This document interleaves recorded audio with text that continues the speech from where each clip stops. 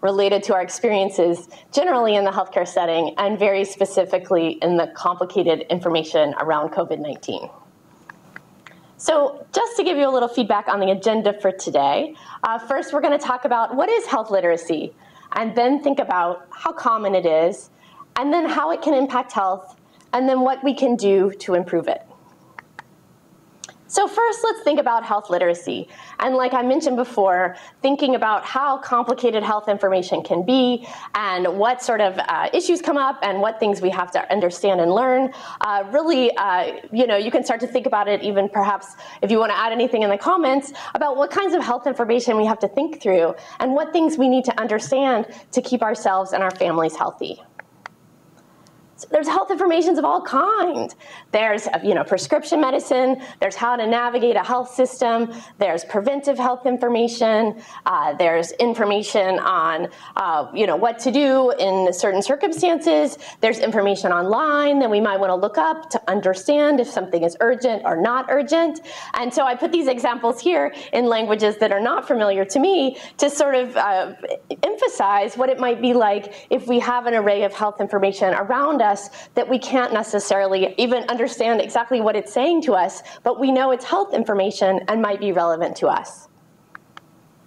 So of course, as I mentioned, we use this kind of health information for a lot of reasons: to take care of our family, our children, our extended families, to keep ourselves safe in times of COVID-19, to understand how developmentally our young people, the infants, toddlers, adolescents are being raised, to help navigate online health information, and to do things like eat healthy and find the foods that will keep us healthy with our chronic conditions, to manage them, or to keep ourselves feeling, fit as a fiddle every day. So if we think about all that health information, that brings us to the definition of health literacy. So in the Patient Protection and Affordable Care Act of 2010, health literacy was defined like this. Health literacy is the degree to which an individual has the capacity to obtain, communicate, process, and understand basic health information and services to make appropriate health decisions. So you think about all those pieces of the puzzle that allow someone to be health literate. You have to obtain the information, so you have to know where to go. You have to communicate the health information, including being able to ask questions about what you don't understand and know where to get that information and who is a reliable source. You have to process that health information.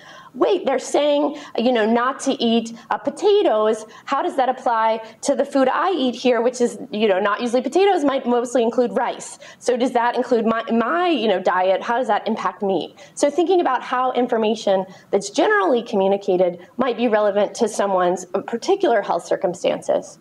And then, of course, to understand that information and services to make appropriate health decisions for issues that concern you. And again, we might all have different thoughts sometimes about what that appropriate health decision is, but you want to have full information as you make those choices about, well, I'd like this kind of care or that kind of care for a particular health condition.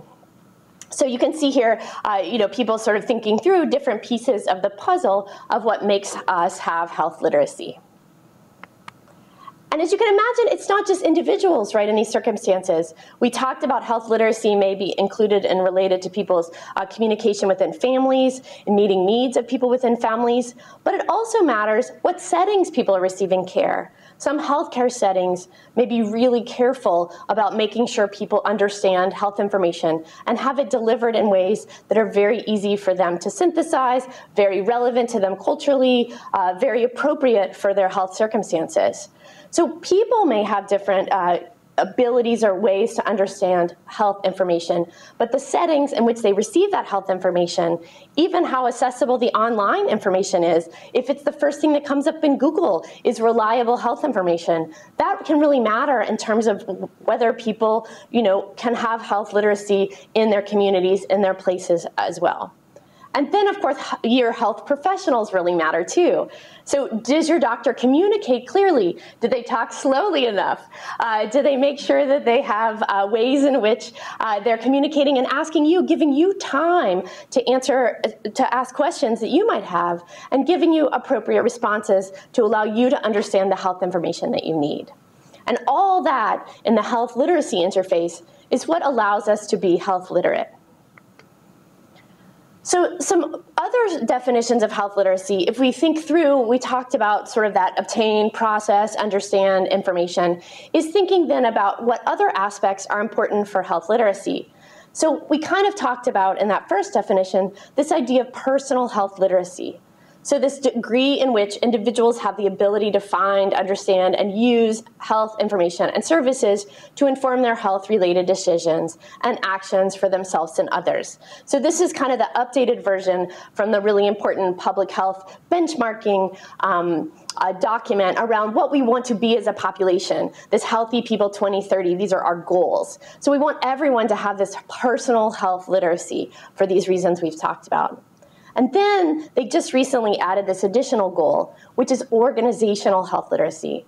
And this is the degree to which organizations, so healthcare settings, the professionals within them, equitably ensure individuals can find, understand, and use health information and services to inform their health-related decisions and actions for themselves and others. So it really puts the responsibility on that interface, not just some individual's responsibility to like, oh my gosh, I can't understand this is very stressful, but to really think about the organizations that should assuage our concerns and help us find health information that we need at the right time for us. So just to reiterate, health information and health literacy specifically is not simply the ability to read. While basic reading skills can be very important to building health literacy, you have to do a lot of other things. And if we think about our own health experiences and navigating health situations that we've all had, you can think about all the things that you have to do.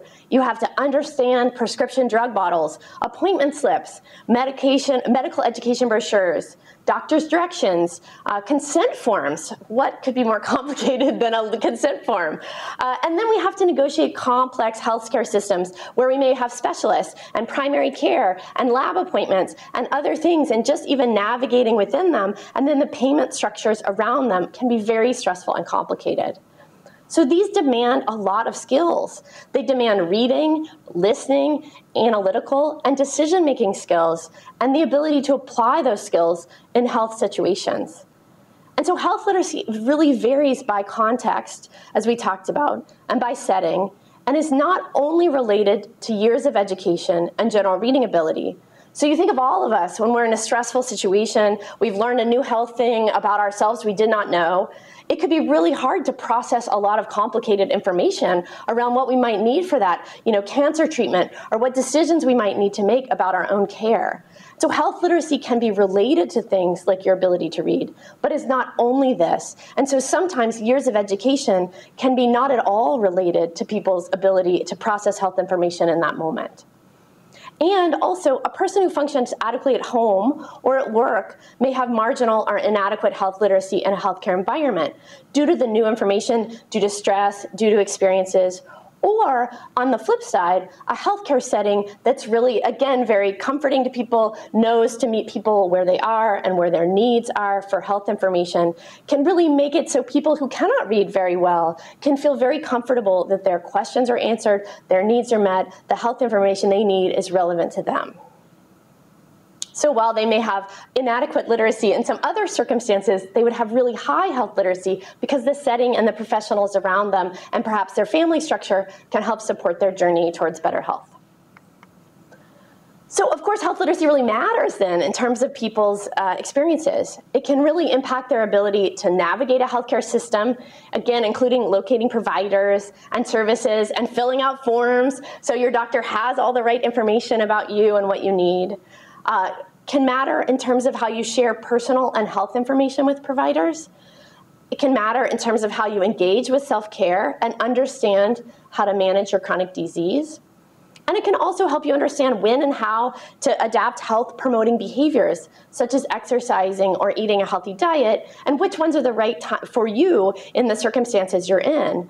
And then finally, also to act on new health-related news and announcements. So again, in COVID-19, I think all of us have felt, health illiterate, very often, right? We haven't been able to understand a lot of what's going on, in part because the information keeps changing, and you need to find reliable sources, and you need to, understand that sometimes that information will change, and so what was good advice 3 months ago may be really different right now. And so you need to know how to find the people that are giving you updated information, and even where those websites might be and where to turn to.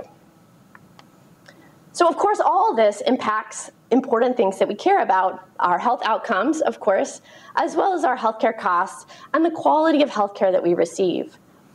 And it's important to acknowledge that often people with low health literacy might have other factors that might lead to poor health status. So we'll talk about this in a minute, but many people with low health literacy may come from poorer backgrounds because they did have less access to health information. They may English may not be their first language. And so in this case, these sort of how it all intersects and then what we need to do about it are really important to consider what those factors look like. And many may live in contexts that make it more difficult to be health literate because the information, even Wi-Fi these days is so important to accessing health information. If you do not have reliable Wi-Fi, it can be really challenging to get health information that you need. And of course, if you don't understand health information, and probably many of us have felt this before, and particularly people who are not able to read well, they know that to navigate society, you often need to be able to read really well.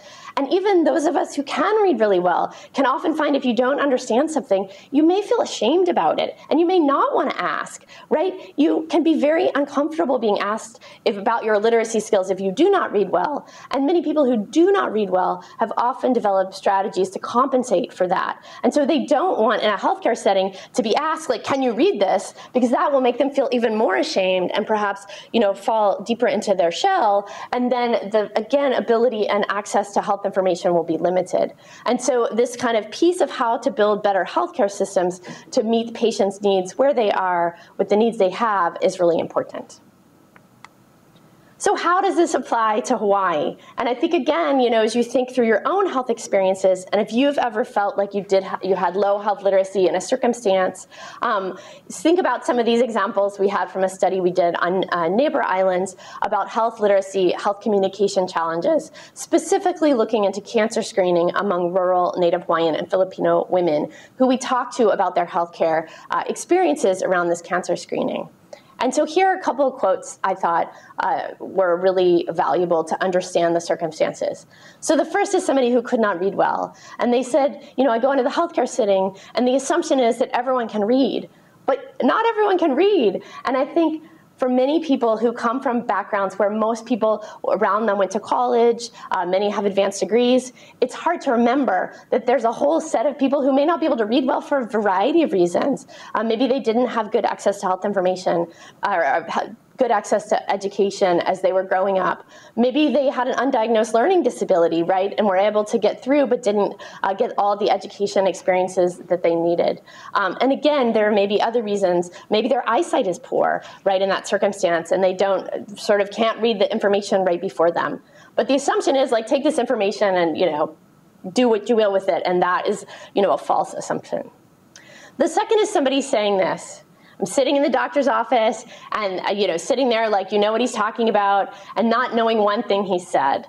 And so you walk out saying to yourself, what's wrong with me? You come out of there, plus part of it, you don't want to sound stupid. And they're in a rush, and the doctor's in a rush to get out of there. And so you don't ask questions, and you just sit there feeling so small that you didn't get to ask the questions about the healthcare setting because you didn't understand what they were saying, but you didn't want to look dumb, you didn't want to bother them, they're probably in a rush, there was no time. And so how do we figure out how to build better healthcare systems to build health literacy for somebody like, in these circumstances, which again, I think many of us have felt before. And then finally, thinking about the online experience. Sometimes, so this person says, sometimes you go to the website and they have so much different information on it. and it doesn't jive with what you heard at the office. And so then you go to the website and they bring up all these websites and you try to click and you don't know which one to choose and which one's the right one, and you go to the next one and you go to the next one, and you know it's really hard. And so again, you can think about how this might apply to something like, you know, a cancer sort of journey, trying to figure out what treatments are the right ones for you in this circumstance and this experience, or certainly trying to understand around how to keep yourself safe in the time of COVID-19 and what the rules are and how they're changing, and when, you know, you should go to the grocery store and what you can get there and what the rules are, and, you know, how to, you know, when to get the vaccine and when you have access to it and how that looks, and just thinking about all that complicated information available on websites, much less within the environments of social media and other places where there may be deliberate health misinformation as well. So if we think about health literacy and thinking about how common this is, let's sort of learn some information from some big national studies about this. So to back up first, think about how we would even measure this, right? We've talked about a lot of complicated pieces that are related to health literacy. So some of the first measures of health literacy at the individual level were developed in the 1990s. And I first started working in this area in the 1990s, working with a professor who developed this first instrument, the Rapid Estimate of Adult Literacy in Medicine. And she was doing work in a healthcare setting and realized that when she was giving everyone this mini mental status exam to see how they were doing around their mental sort of capacity to sign consent forms for a study she was doing in this low-income hospital in Louisiana, she found that every single person turned out to essentially on this mini mental status exam came up as if they had dementia. She's like, I don't think every single person we've talked to officially has dementia. But it turns out the mini mental status exam has some questions that assume you know how to read and do math.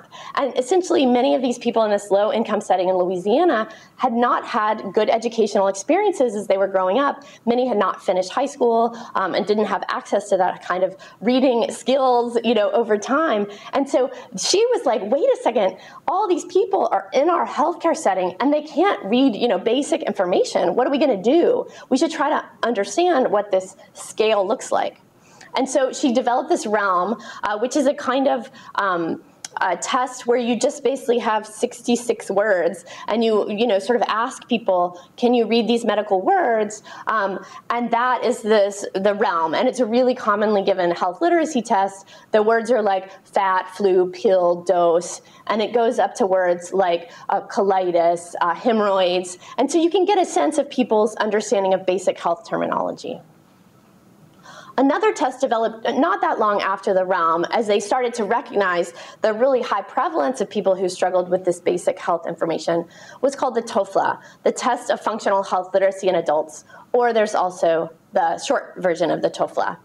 And this one asks you to comprehend passages about preparing for something like an X-ray or for Medicaid rights. And so you think about like the medical words of the realm, these are more like actual sort of fill in the blanks around health information used in actual context of what people would be doing, right? Figuring out what they can eat before an X-ray, for instance. And so that's been a really commonly used test as well. And then finally, I have here an example from the newest vital sign. And this is where the test is essentially, you're given this form, which is like from a label from an ice cream, and you're asked to understand if you can understand information from this nutrition label. So can you understand what you should not eat due to allergies, or how much is a serving relevant to you? So this one is testing not only your health literacy, but also your health numeracy and your ability to understand information that includes, sort of mathematics in the background as well, which can be challenging for many of us also. And then another way we measure health literacy is ask people their experiences. And so these are some really commonly given self-report items. So the first is, how often do you have problems learning about your medical condition because of difficulty understanding written information? So if somebody says often, always, sometimes, versus occasionally or never, those first three choices means they may have some challenges with health literacy. And there are three questions here in this kind of commonly given scale, but we often do just this last question. And you can think how often this applies to you. So how confident are you filling out medical forms by yourself? Extremely, quite a bit, somewhat, versus a little bit, not at all. So you think about sort of saying a little bit, not at all. I think I might have said that backwards. No, that's correct. So a little bit or not at all means that you're not confident, right? So you may have low health literacy. So you may be struggling with health information. And so we try to understand, again, how many people report that they do not feel confident filling out medical forms by themselves. So you guys can think, what you would say given these questions and how that might vary by context. So if we think about, though, these sort of measures, and these measures are really those basic skills, right? Can you do these basic types of health information? Fill out forms, understand nutrition labels. But again, as at the beginning, we talked about the whole array of the pieces that go into health literacy. And so we think about really modern tools, and we've been developing new tools that really try to help people think about differences not only about reading ability, but health-related background knowledge, familiarity with language and materials, right? We can all think of all the complicated words that, something like hypertension, that you might not know what hypertension means, but you might know you have high blood pressure. But then if you're going to the doctor a lot and you're learning about your hypertension and et cetera, you may become very familiar with that word. So you may get higher health literacy specifically around complex terminology around your blood pressure. But then with a whole new health issue, you may not know those words at all. Again, cultural differences in approaches to health, limited English proficiency, and again, this role of providers and settings are all things that the sort of assessment tools need to measure and think about. So all that is to get us to the place where we'll talk a little bit about this major national assessment of adult literacy. And this is really the first one and the only one they've done in the United States that's this population-based health literacy assessment. So they talked to about 20,000 adults aged 16 to older in the United States, and they assessed English literacy using prose, document, and quantitative scales. So the tasks were across 3 domains. They were clinical questions. So can you fill out a patient form? Prevention. So can you follow guidelines for age-appropriate health information services? And then navigation of the healthcare system. So can you understand what services your health insurance plan will cover, right? So very important to us. And then they measured health literacy across this domain and levels of scales. So proficient means you can perform all the most complex activities. Intermediate means you could do some of the moderately challenging activities. Basic, you could do the very basic challenges. And then below basic means you could perform only the most simple ones. And then non-literate in English meant you were not able to complete the screening task where you didn't speak English or Spanish, which was the other language they measured in this case. And so here's some examples of what that would mean in practice.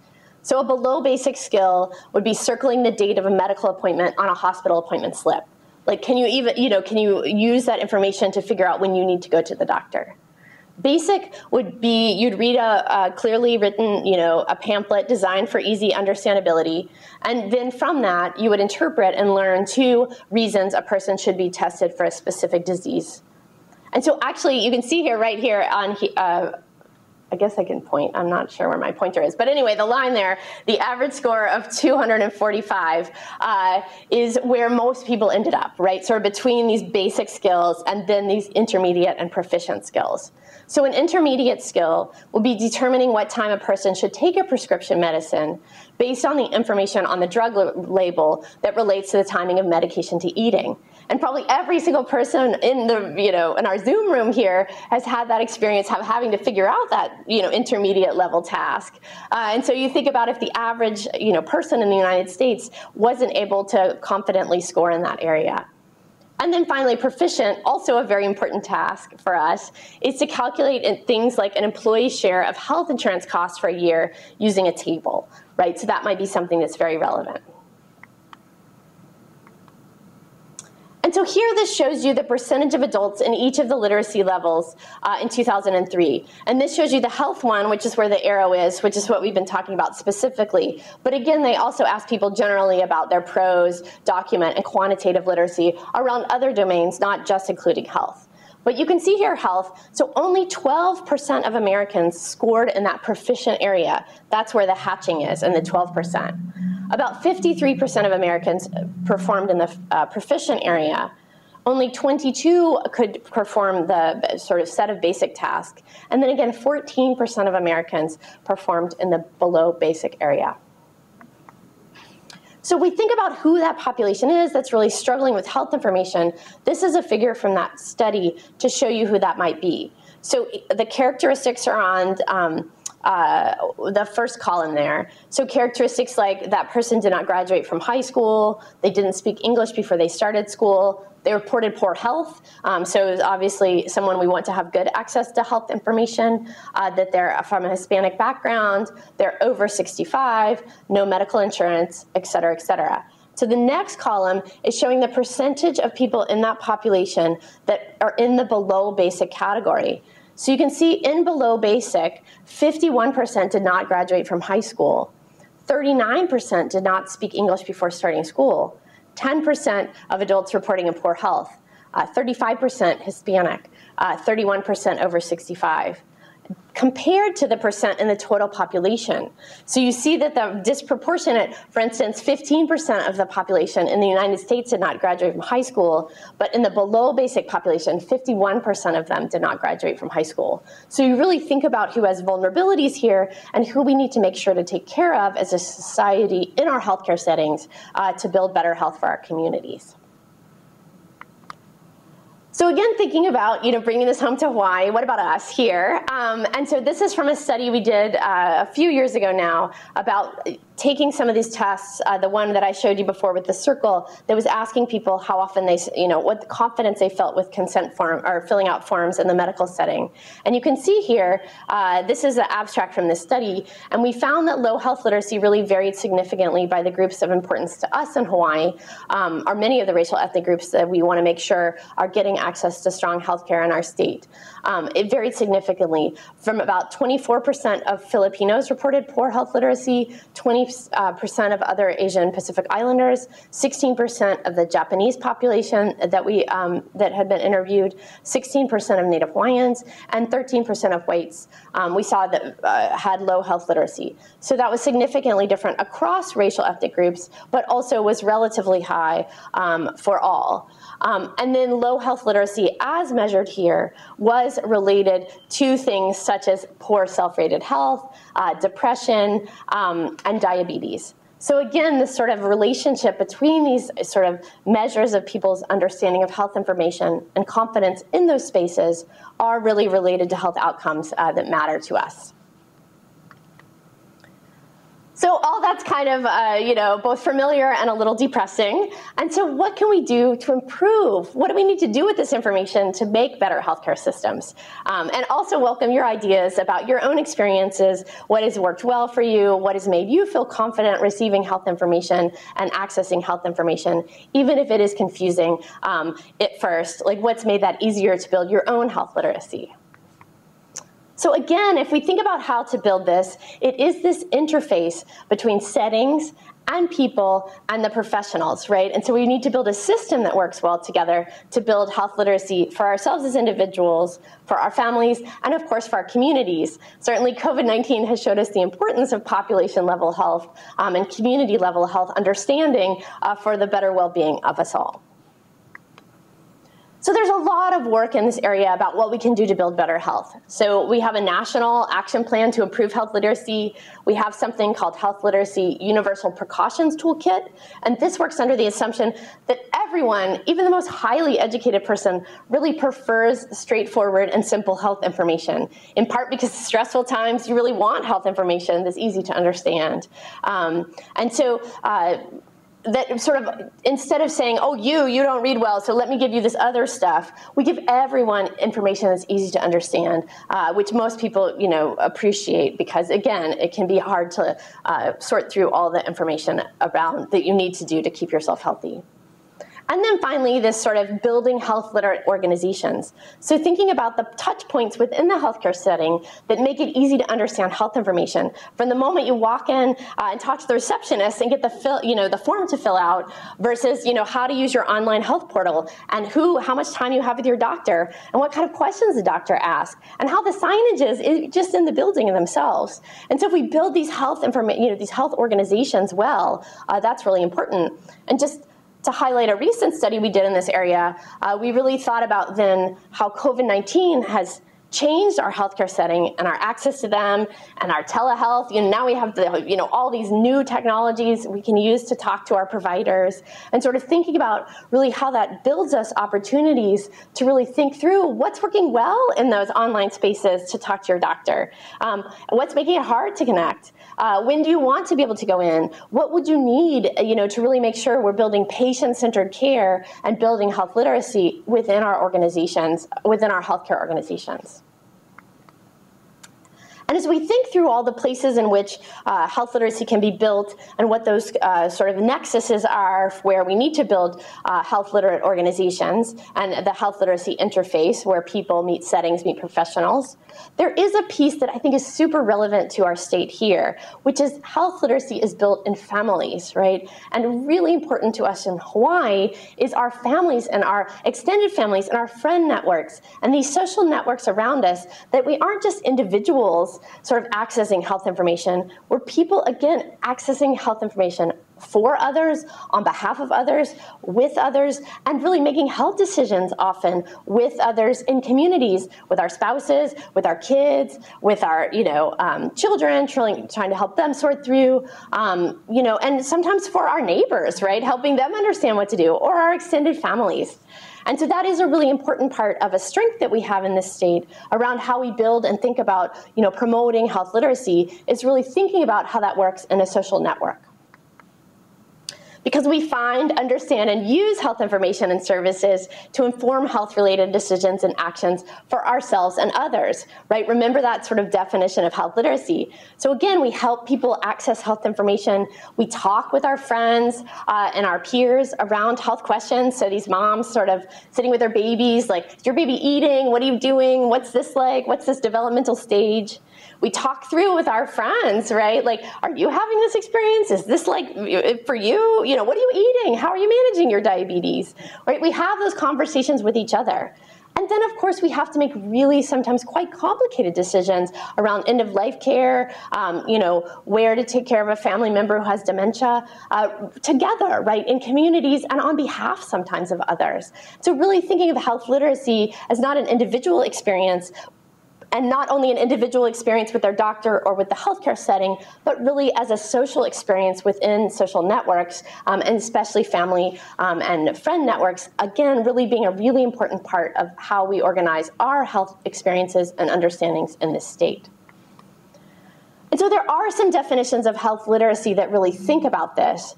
So thinking about health literacy as the personal characteristics and also the social resources needed for individuals and communities to understand, appraise, access, and use health information and services. So the World Health Organization has really done some work to think about health literacy, not only as these individual experiences, but also as social resources. And you probably can all think of the person who knows the right person to talk to get the answer for the thing. Like, where do you get that, free thing? Or where do you get that delicious, fruit? Or, where do I go to ask these questions? And there's always somebody who has really strong social resources. And that can be a really important part of health literacy as well.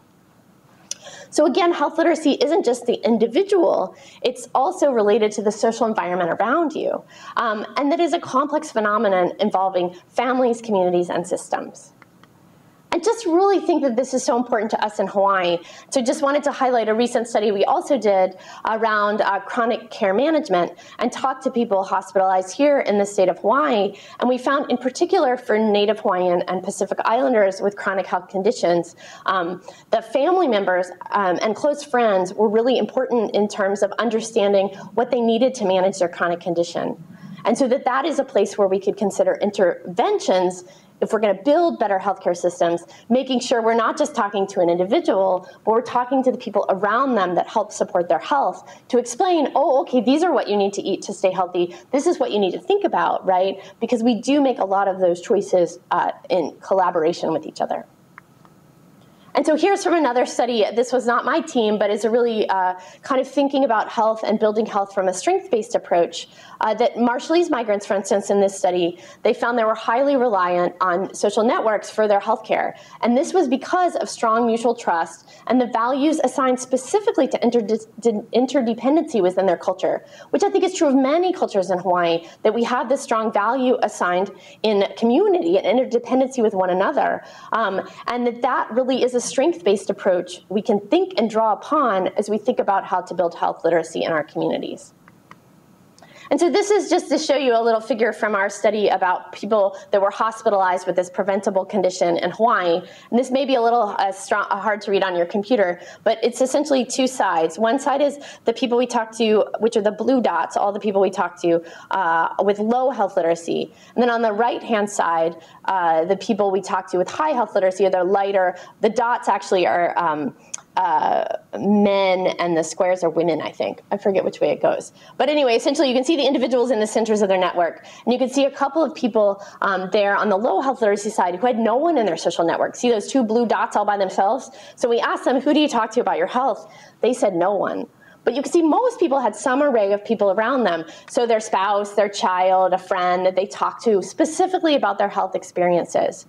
And what you can see here also, besides the fact that most people had someone they said that they talked to around their health condition, you can also see how health literacy may be built within these social networks. So on the low health literacy side, essentially the green around the colors of the people surrounding the blue dots are showing you by the darkness of how green that is, how low their education is. Essentially, they're like last grade completed in school. So darker means they were less likely to have gone to college and more likely to have only gone through high school. So what you can see if you compare the low health literacy side versus the high health literacy side is that people in the low health literacy side are also surrounded by social networks that may have less health education. So again, if we think of a strength-based approach, if we intervene within those social networks, we may be impacting, a whole sort of set of people who might have had less education access around giving strong health information to build better health.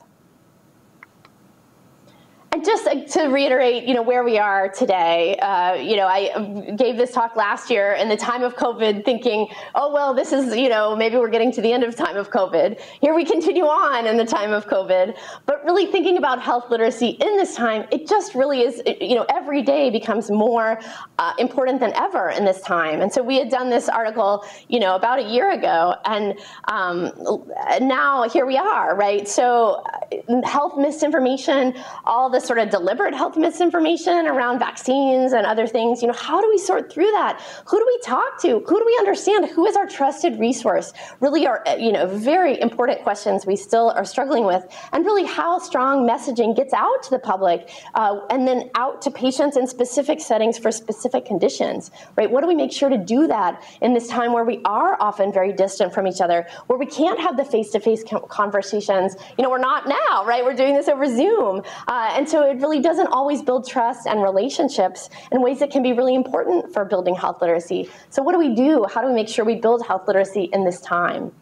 And then specifically, we've done a recent study around digital health literacy and thinking about how young people in particular build their sort of social networks around digital health literacy and figuring out how they use social media to connect to each other to try to understand health information or not is something we've been working on and is a really important area to continue on, right? Because young people, of course, here, many of them are not sure about what to do in the time of COVID-19 in particular and how it applies to them, right?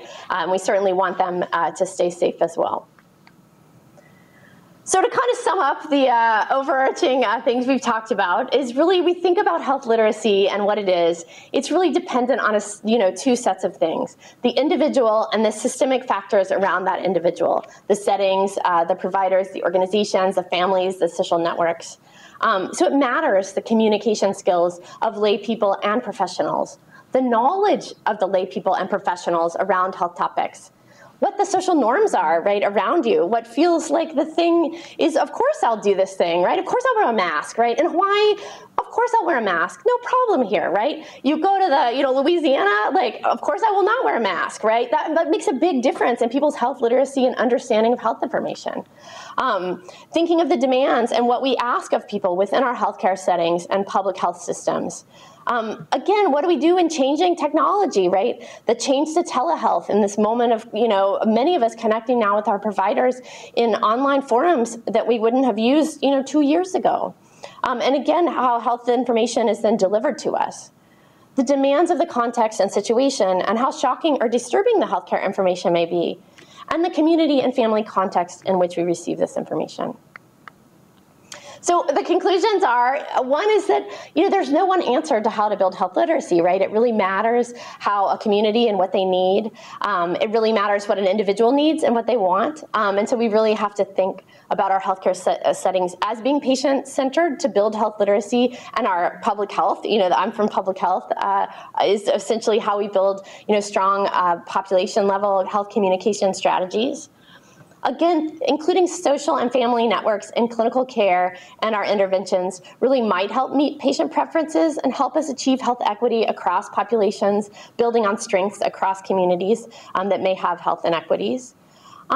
And that many, but of course not all patients wish to include social networks in interventions, right? So social networks are not always positive, right? We can see sort of health misinformation networks happening as well. And, you end up in an echo chamber where it's like, you're down a rabbit hole and the information is all bad there, but it's a lot of it. And so it's hard to sort through what's the real information, right? So how do we make sure we build strong social networks that connect to reliable health information with the right person to guide or, to seed that network with strong access to health information. And, you can see here that, social isolation, of course, can be bad in and of itself. So it's kind of a lonely guy here. Maybe, hopefully that's not the end. Oh, good, I have a happy slide to end. I didn't want to lonely guy, but just thinking again about how health literacy and how we make sure that people who are alone, right, do have access to a reliable person they can call, even for informal questions, right, around health or healthcare needs. And so finally, to end on a happier note than that,